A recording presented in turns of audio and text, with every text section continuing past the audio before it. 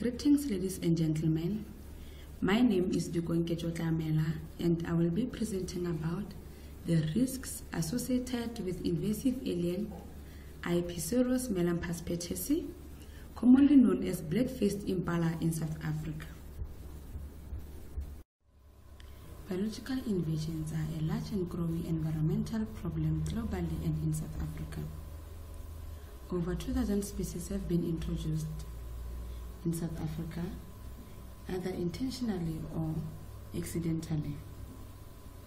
However, some of these species have become invasive, threatening indigenous biodiversity and other ecosystem services such as fresh water, transmitting diseases to humans and animals, threatening agricultural production through crop infestations, and resulting in economic losses. For proper planning and management of biological invasions, the risk profiling has to be undertaken. This will also provide evidence to support listing of alien species under the National Environmental Management Biodiversity Act of 2004 and its Alien and Invasive Species Regulations of 2014. The risk analysis framework has been developed and recently published to analyze the risks associated with invasive alien species. The framework is divided into 3 sections, and the first section is the risk assessment, which focuses on the likelihood of invasion and the consequences posed by the species. The second section is the risk management, which focuses on the benefits of that species and the ease of management. The last section is the risk communication, which recommends the listing based on the risk assessment and risk management. In this study, online publications and databases were used to collate information on the impacts associated with Ipsisaurus melampaspetes. It is characterized by its extensive black facial marking with longer tails. It is native to Angola, Namibia, and Botswana.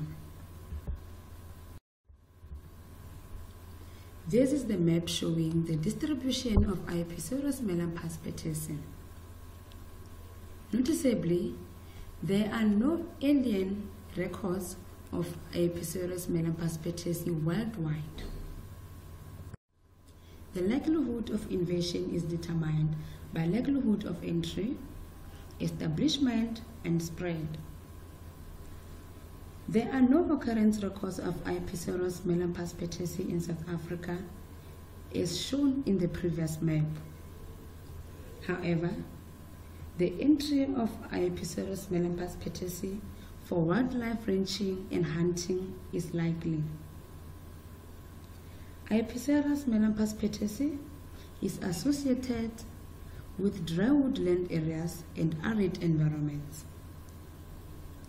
Once introduced, the populations are likely to survive and thrive because suitable climate and habitat conditions are present in South Africa.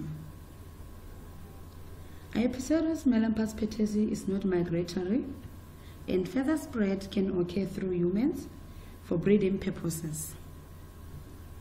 Therefore, the likelihood of invasion for Ipsisaurus melampaspetes is fairly probable. Ipsisaurus melampaspetes poses minor environmental impacts through possible disease transmission and hybridization. As a selective feeder, it can lead to changes in the species composition. Based on the fairly probable likelihood and minor consequences, the risk of Ipsisaurus melampaspetes is medium. For managing biological invasions, it is important to consider the benefits they offer. The benefits of Ipsisaurus melampaspetes are low as native impala such as the black impala and South African black-faced impala can offer the wildlife ranching and hunting benefits. The ease of management depends on accessibility, detectability, and time of reproduction. The populations of Iopiceros melampaspetes can be easily accessible at dry woodland savannas. They are water-dependent species, so they can easily be found near water sources within their home range. They can be detected all year. Male and female species mature reproductively at 1 and 1.5 years respectively. Iopiceros melampaspetes is a seasonal breeder, producing a single lamb between December and January. The ease of management for Iopiceros melampaspetes is therefore medium. No formal eradication feasibility study was evaluated in South Africa. However, South Africa have initiated the Facebook site for tracking and recording the occurrence of black-faced impala across the country.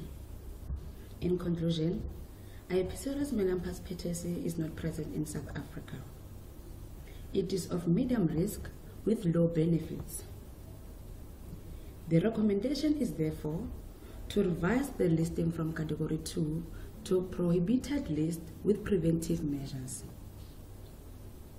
The risk analysis report is currently under the Alien Species Risk Analysis Review Panel, and possible experts and inputs are welcome to compile a complete risk analysis report.